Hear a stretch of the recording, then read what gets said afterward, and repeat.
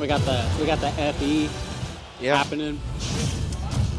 Okay. No one can say Awakening didn't save the series. They literally have 3 Awakening characters in Smash. Just Chrom, Robin, and Lucina. What's cool is like what I can appreciate about Smash is that it kind of helped put certain games on the map for other regions. I played Marth in Melee because I thought he was a cool design, and then it's like by the time Brawl was out, he came out. His game was being remade on the DS, and I was like, I know Marth. He's from Super Smash Brothers. Yeah, and so I got into the series. Yeah, I know Marth. What was it, from Brawl, because it had the Fire Emblem demo on it. I was like, what the hell is this? Yeah. So, like, I didn't know. You know, naive 12-year-old me, well, a little bit older than that, but, like, might as well be 12. Yeah. It's like, oh, Marth? Yeah, he was in Melee. Yeah, I know. It wasn't, he's Fire Emblem. He's from the Smash Brothers. Yeah, to me, he was like, oh, he's from Smash. I didn't know that, like, this character was genuinely from a Nintendo game. Apparently, Marth and Roy were going to be Japanese exclusive characters in Melee. Really? Apparently, but I just watched too many of those, like, Did You Know Gaming videos. I remember watching one of it, and there was some, most of it I was like, oh, I already knew that. Or I already knew that. But, like, the one of them was, what was it? How he wanted Snake to be in it because at the time Metal Gear Solid was popping off. Right, sorry, I didn't have enough time. Yeah, it was like straight last minute, and I was like, okay, well, I love Metal Gear. Metal Gear is like one of my favorite franchises of all time, and like that broke my heart. When you think about it, it's like Snake being the first third party is so weird. Yeah, it's so weird. It's like, where's the correlation? And then you realize Sakurai does not care about that kind of stuff. It's like, I just want this dude, in here. Just Snake. It's just like they introduced Wario and like Pit, and it's like, yeah, Snake, the natural next evolution. Like, or I mean, they even had Sonic in it as well in Brawl. It's like there was a well, Sonic I think made the most sense at the time. Yeah. But it's like when you're inviting third party, it's like, oh, Sonic, okay, yeah, that works. Makes a lot of sense. It's like, oh, you're gonna invite. But at the time though, it was crazy because I remember waking up that morning looking at the Brawl. That was sick. That was sick. Yeah, I remember waking up that day because I checked the Brawl website every day, and it was just like, holy shit, Sonic! it was crazy.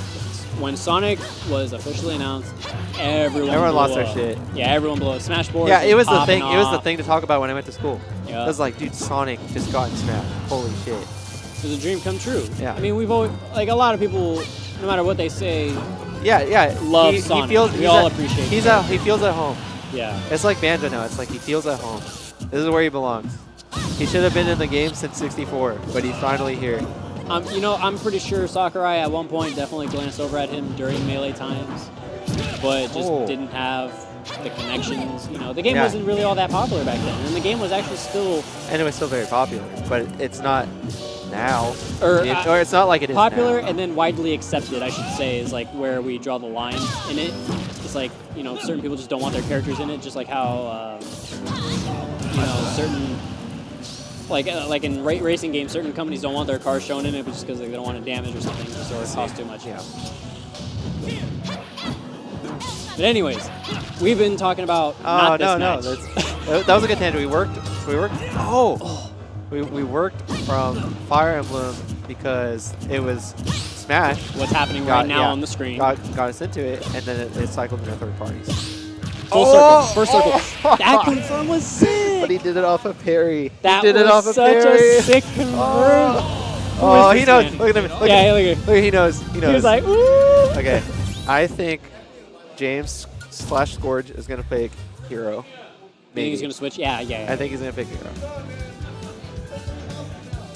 I heard you play 3 houses now.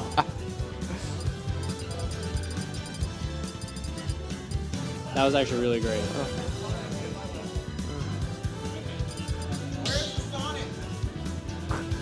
I think he's gonna pick Hero. He's gonna pick Hero. For silver. The banter right now between the good read. Good read.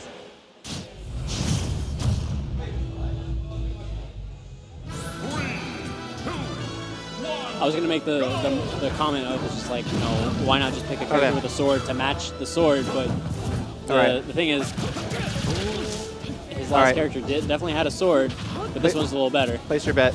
Place my bet? Who's taking this game? Rio. Yeah. Well, there's no point fighting him as much against as a similar bet.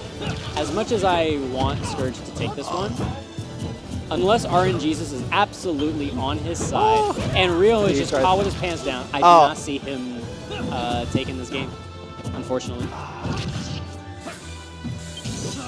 Wow. The, like, actually necessary. That was, oh my god. Oh, I was, That was a weird way. Okay. What do you say to people when they, like, for like, playing hero to, like, improve? Do you just be like, that was really RNG good. Better? That was really good, but if you crit right here, that would have been a lot better for your gameplay. I feel like it's the same thing that you tell people who play, like, card games. You know, it's like, oh, you should just top deck better. Like, you really can't, in a deck system, in a deck style system of how you get your abilities, it's just hard to really place anything. Like, the only thing you can really say is just, sometimes you're lucky, sometimes you're not. Yeah. You know? Otherwise, it's just like, you better out fundamental. And it's just like, imagine being a coach to someone who's a hero player, and it's like, that was like, what was that DI?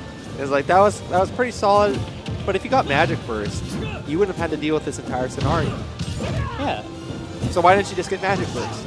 Like, are you even trying to win? Yeah, it's like, you should have aimed for this. It's like, sure, it's a 0.5% occurrence, but did you really play around it? Yeah. No? Exactly. Well, there you go, you have sir. to make them you fear that it might happen.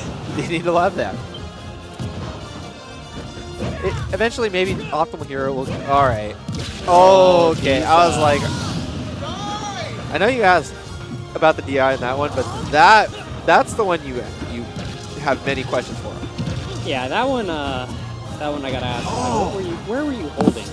Dude, he almost had a really sick tomahawk. Oh, dude, he's kind of like... He's kind of moving around him, dude. Oh! Jesus. Yeah, he fell right. There's nothing you can do about it. He fell right into that one, for sure. Oh, okay. Oh, let's see. A little far away from the down tilt range.